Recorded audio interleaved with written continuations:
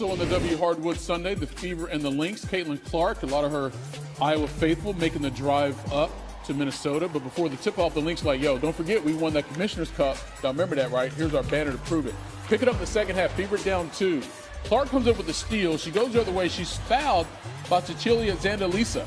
But the Lynx said we need a review because what happens?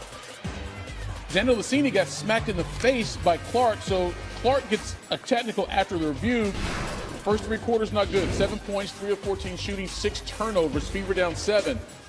But in the fourth quarter, Caitlin was like, y'all seen my stats. Don't act like y'all forgot. Knocks down to 3. And then, ooh, the flow will break you down. Watch this drive.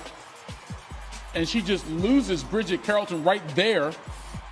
So Fever now lead by 2. Less than 3 minutes to go. We're tied at 71. Clark to Aaliyah Boston for the layup. 6 assists for Clark to go on with 17 points. Fever up 2 again. Very next possession. Ball movement to Boston. 17 points, 16 rebounds. Her first career game with 15 and 15. Fever now lead by 4. And then Alana Smith with the pass, drives, gets blocked by Kelsey Mitchell.